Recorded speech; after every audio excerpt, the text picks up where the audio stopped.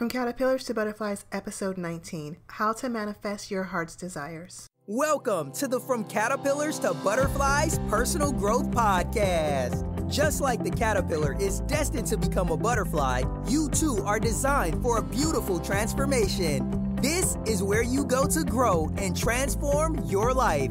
And now, here's your host, Certified Life Coach, Charlene Dior.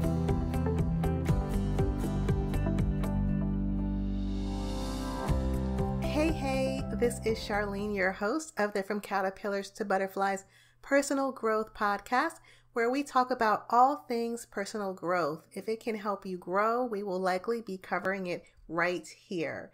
And today we're talking about manifesting. We're talking about how to manifest your heart's desires. Look, I want to manifest things, okay? I want to manifest love and happiness and wealth and experiences and travel and all these great, wonderful things. And, I watched The Secret and I was learning about law of attraction, and these things kind of piqued my interest. I was thinking, okay, how do I do this? I hear you, but how do I do this? So I started trying to learn how to manifest my heart's desires. What I thought manifesting meant was that things would just kind of show up. That if I had the right frequency, the right vibration, and the right desire, then things would just start to show up in my life out of nowhere. I thought that that's what manifesting meant. And I was taught to manifest things by journaling. I bought a digital product. It was $10, wasn't a ton of money, on manifesting. It was supposed to show me how to manifest something into my life in 10 days. And it was a journaling exercise. So it was really journaling for 10 days in order to manifest something. I was taught that about creative visualization, that thoughts become things. So you have to think and imagine and see yourself and your future state and whatever that you want to manifest. You see it and you think about it and you affirm it, because thoughts become things. I was told to ask the universe and then feel the feelings. Act as if. Get that burning desire. The Bible says, ask and you shall receive. That's what a lot of people who teach manifesting or law of attraction tell you. The Bible says, ask and you shall receive. So you just ask God and then you feel it and start acting as if. Brainstorming. I was taught to manifest by brainstorming. So years ago, I went to a conference with a coach that I highly, highly respect. And the second day, there was a bonus session on manifesting. And I'm tired because the bonus session was at 7 p.m. I'm an introvert. I'm ready to go back to my hotel room. But I really want to figure out this manifesting thing. So I just forced myself to stay, to listen, to learn how to manifest. And the coach is on stage with a flip chart or easel pad. And she's teaching us how to manifest money. Here's how you manifest money. And she starts writing on the flip chart. And she writes 401k. Credit cards, friends and family, savings. And to me, that was an exercise in finding money, not manifesting it. Because remember, I said that I thought manifesting meant that things would just show up. Okay? So you teaching me how to identify what I already have is not manifesting what I already have access to or what's already in my reach. It's not manifesting, it's finding. So I was taught to manifest things by brainstorming. So those are some of the ways that I was taught to manifest. But I'm going to tell you that those things didn't really sit right with me. And, again, I've bought products, I've read books, I've read popular books by popular authors. And I just couldn't get there. It just didn't feel right to me. thoughts become things doesn't feel right to me. Like, thank God that my thoughts do not all become things, because my thoughts are crazy sometimes. I am a self-professed worrywart. I saw this quote that said 97% of things that we worry about don't even happen. Thank God they don't happen. Thank God my thoughts do not become things all on their own. And when I think about manifesting and I think about that quote, thoughts become things, the reason why it wasn't feeling right to me is because, look, I've thought about a lot of things.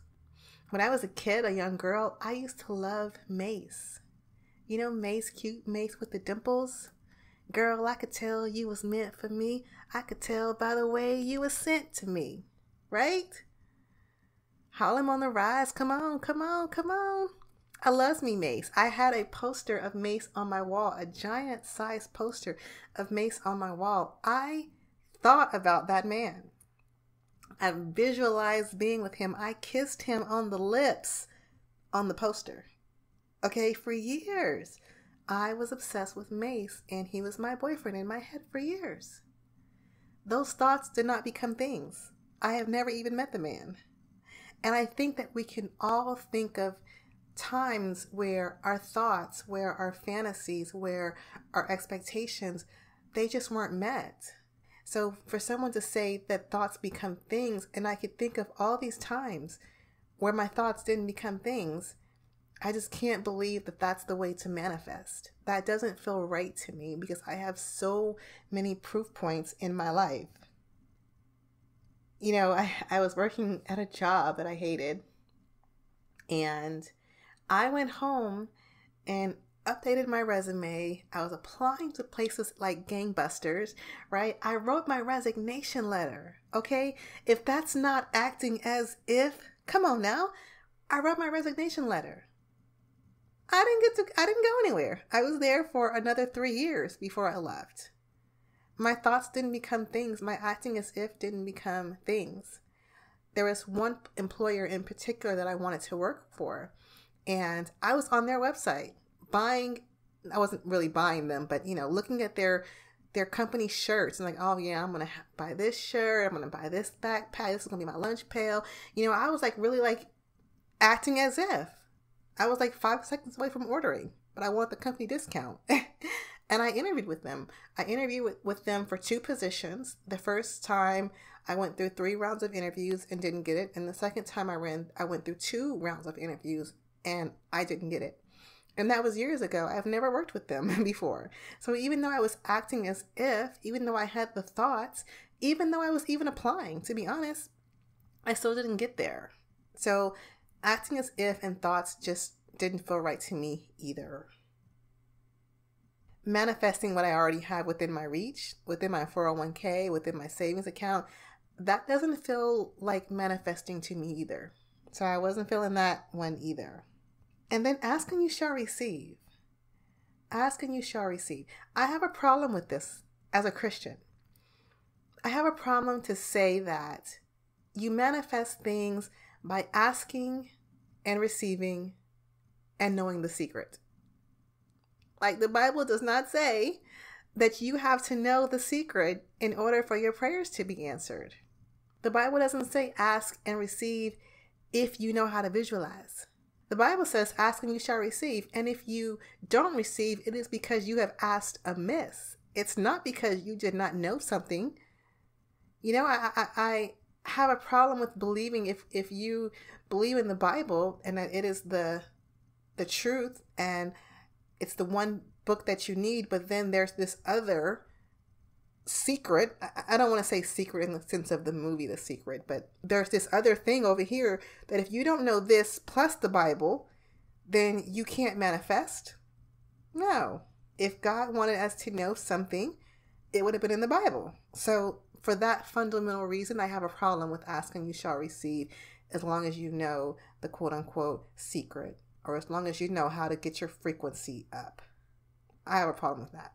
So all of the things that I was learning about manifesting and the lessons and the, you know, just everything, it didn't really sit right with me. So I want to manifest things. I want to create what I want to create, but these things aren't really settling right with me. So I've done a lot of thinking about this. I've done a lot of thinking and reflecting on manifesting. Here's what manifest actually means per the dictionary. It means readily perceived by the senses and especially by the sense of sight. So seeing something can be manifesting. Easily understood or recognized by the mind, obvious. Okay, those are two definitions of the word manifest. But what I prefer to use is create. Manifest implies that you are in a reactive, sedentary role in your life's unfolding. Creating means that you're in the driver's seat. You're being proactive and you're moving. To me, manifest just means things just show up. But creating means that I go get them. So I prefer to use the word create. But here's what I tell people in terms of manifesting their heart's desires. I wrote a blog post about this, about manifesting unlimited opportunities. I had an opportunity to speak at a local women's organization here in Houston. It was a great experience. I got a love offering at the end of it. So I guess it was my first quote unquote paid speaking gig. I had an opportunity to go to Haiti, to go on a mission trip to Haiti and to visit orphanages and spend time with kids and teach them about Jesus. I just interviewed last weekend to go on a mission trip to Colombia this year with my church. So if you are a praying person, pray that I would be chosen and have favor. I've invested in real estate. I own multiple properties. I've traveled the world. I've been to North America, well, of course, North America, South America, and Europe and Asia, and went to Niagara Falls, and I've traveled, to Paris and London and Amsterdam and Trinidad and Tobago and Rome. And, I have a book on Amazon on my experiences of investing in real estate. I've gone to see a lot of great speakers, people that I really admire in this industry, Rosetta Thurman and Jack Canfield and Tony Robbins and Mary Morrissey and Tony Gaskins. And I had the opportunity to have pictures with these nice, famous millionaires. I've just had the opportunity to eat at really great restaurants. I love experiencing new things. So a nice dining experience is a great thing for me. So I've had a lot of quote unquote opportunities that I have quote unquote manifested. But here's what I believe about manifesting, whatever it is that you want. So I've named some things that are really near and dear to me. They're things that I believe in, traveling and missionary groups and real estate investing. Those might not be your things, but here's how I manifested those things. Here's what I believe it is. I found them. No one came to me and said, "Hey, Charlene, come speak at our organization." No one said, "Hey, Charlene, let's go to Haiti." No one said, "Hey, Charlene, let's go to London." I went to London and Paris. My first 2 trips out of the country as an adult, London and then Paris, and I went by myself because I didn't have anyone else to go with me. I couldn't manifest a travel buddy. But I found these opportunities. I found the Houston's women's group and I sent them an email. They had a call for speakers and I sent them an email. I found the trip to Haiti on my church's website. And I found the opportunities to go to Rosetta's event and Jack Canfield's event and Mary Morrissey's event. And then I paid for them. I found my opportunities and then I funded them. That's what I have now learned to believe manifesting is. It is finding your own opportunities. It is finding your own chances and funding them if you have to. It is learning. When I first learned how to, when I first wanted to learn about real estate investing, I went to the same event multiple times because it was free. I joined 3 different organizations about real estate investing in Houston. And I used to go to the bookstore after work and take notes. I'd read books and take notes. I didn't want to buy all the books. So I bought some, and then some I just took notes out of. And I did that for, weeks. And sure enough, in due time, I was able to buy my first property. But it wasn't because it fell in my lap. It wasn't because I sat at home visualizing it and dreaming it. It was because I was learning, and I was persisting, and I was studying, and I was taking action. And then I had to pay for the houses too, okay? No one gave me the money for the houses. I had to pay for the houses too. So to me, manifesting is creating. And the way that you create is that you find, you fund, you learn, you persist, you take action, and you have a spirit of discipline and consistency. That is how you manifest your heart's desires. You just don't give up. And if everything else doesn't work, the visualization, the journaling, the brainstorming, these things I think will serve you well in whatever it is that you want. And I'm a believer in journaling. I'm a believer in affirmations. I'm a believer in visualizing. A lot of times at the end of the episodes, there's a creative a guided visualization or meditation. I believe in those things, but I believe that those are tools to help you keep your vision front and center, to help you remember what you want, even when you're tired or even when it's so far away that it feels like it won't matter if you set today out or if you take a break or take a week off, because what's one day or 1 week or a few months gonna hurt in the grand scheme of things if it's so far away. That's the same thing with brainstorming. Brainstorming is a great tool to help you stretch your imagination, to remove perceived obstacles that really aren't real, to explore new options and avenues to actually make the progress that you want to make. I totally believe in those tools. Those tools help you get clear on what you want and remember what you want so that you can stay consistent. But I don't think those tools help you get what you want absent of action. The Bible even says faith without works is dead.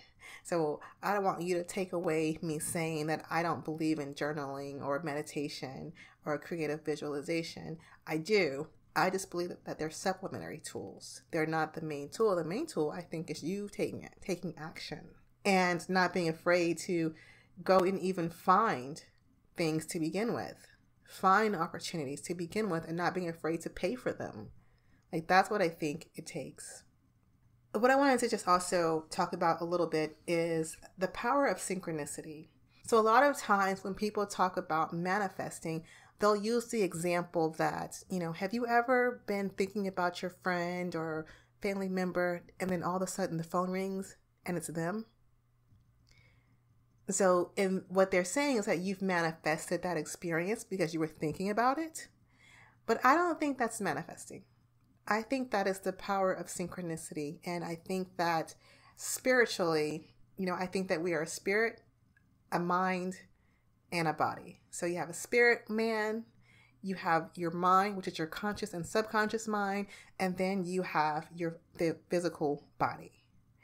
And so I think that sometimes our spirit man knows something that our conscious mind doesn't yet know.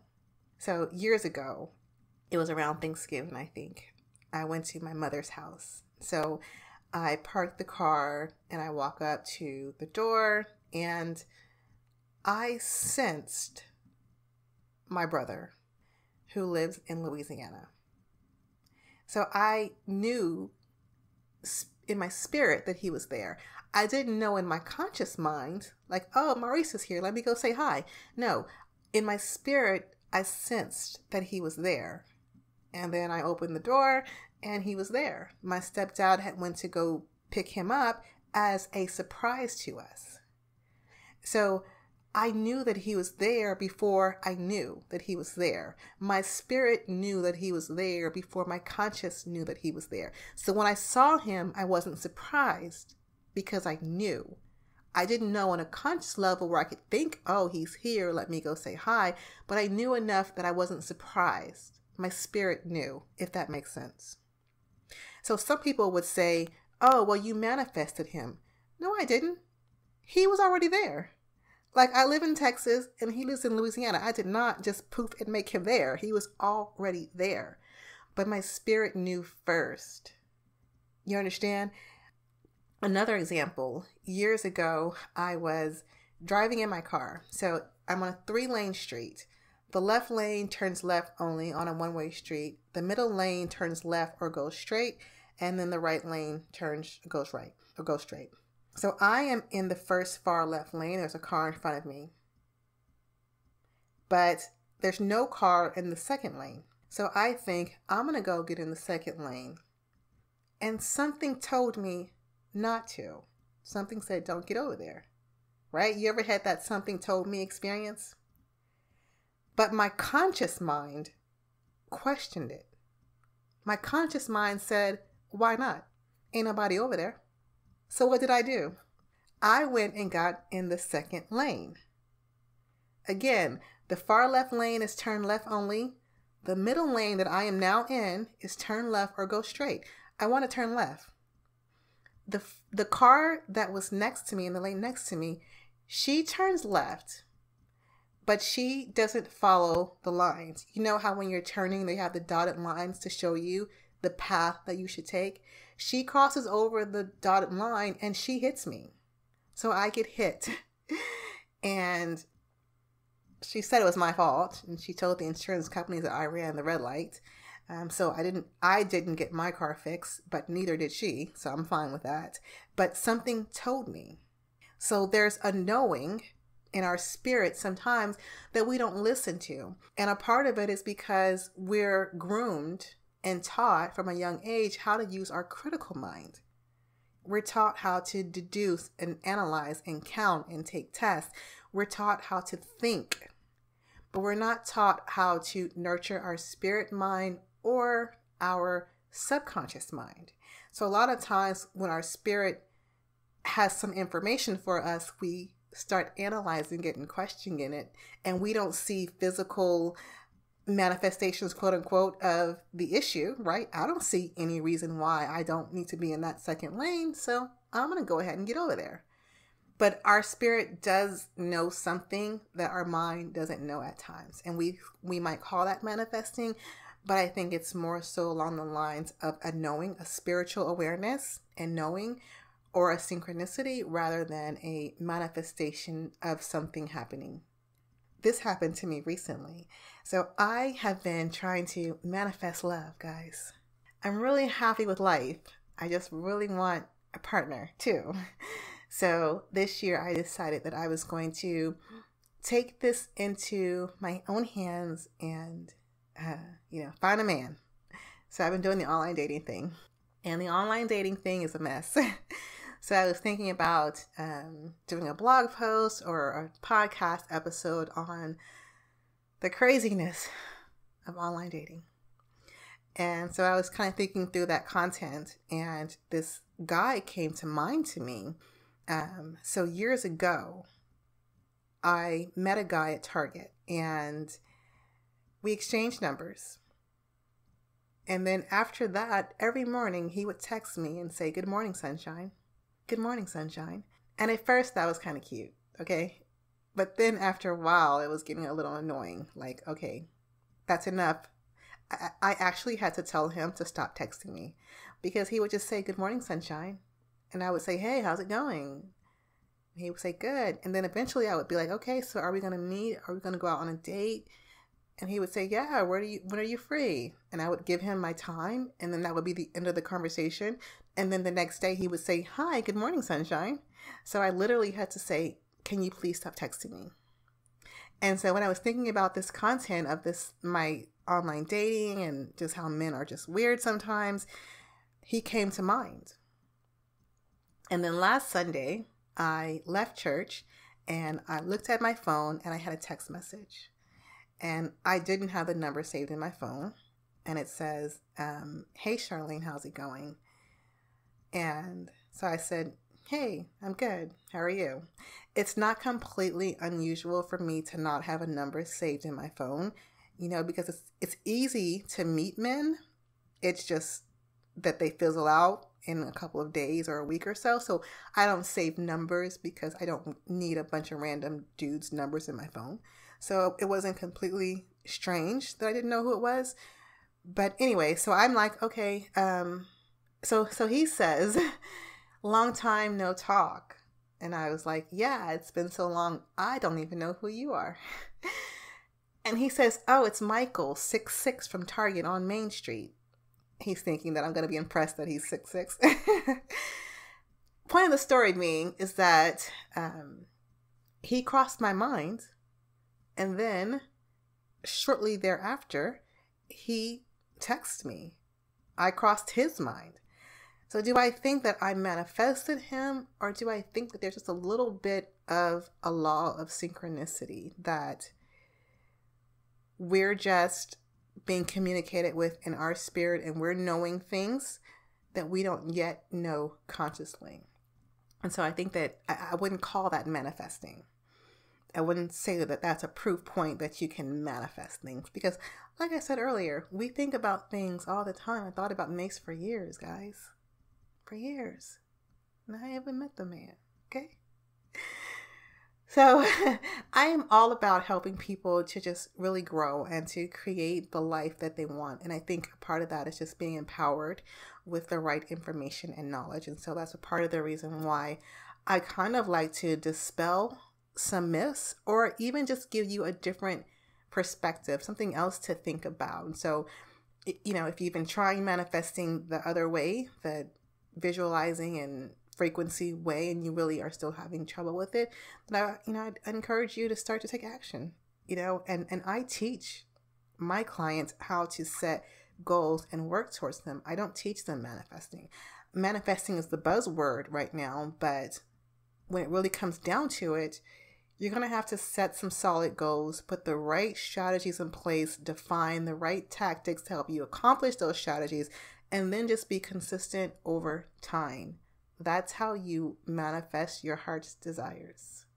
That is how you do it. As always, I would love to hear from you. If you are a manifesting junkie and you can say you got some proof that you have manifested some specific things, then let me know. Let me know how you do that. Let me know what you think. I'm totally open to new perspectives and learning something new. So if you got it, let me know. And, if you even want to come on the show and talk about it, that's also an option for you as well. So if you have a different perspective, I'd love to hear from you. You can reach me at Charlene, Charlene, at FromCaterpillars2Butterflies.com.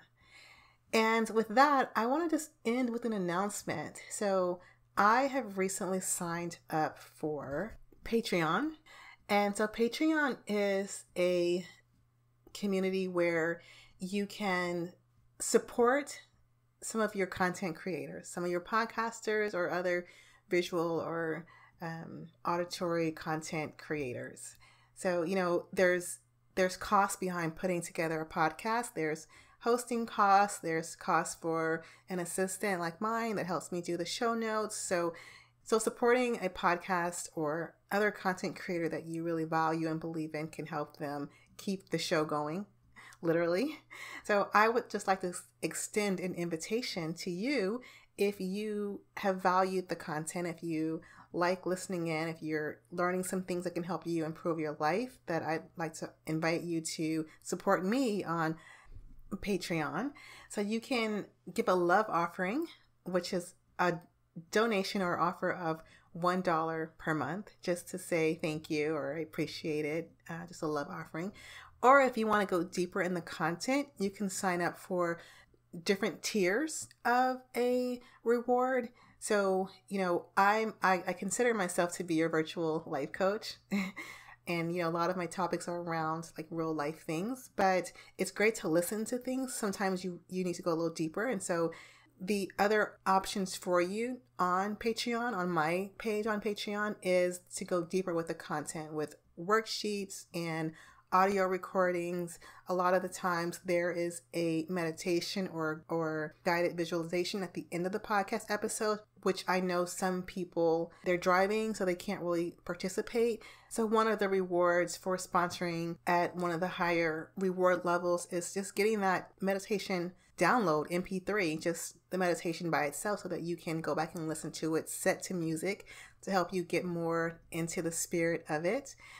So there'll be worksheets, there's the meditations, there's videos, there's Q&A, there's opportunity to help me create content for the show. So if you have questions or suggestions on topics you want me to cover, you can really let me know there. And it's just an opportunity to interact with me personally. So the reward levels today, as it stands today, as of March 19th, is the $1 a month, just a love offering, less than a cup of coffee, depending on where you get your coffee from. And then the other two reward levels are $5 and $10 monthly. And so that just whatever level you invest in depends on what you get. But again, there's meditation audios, there's worksheets, there's deeper dives on the content just to help you go deeper. So if you want to give me a love offering, I would totally appreciate it and value your support. And if you want to go deeper, then that opportunity is for you as well. So I just wanted to extend that invitation to you if you want to support the show on Patreon. I will have a link for the show on Patreon in the show notes. The URL is Patreon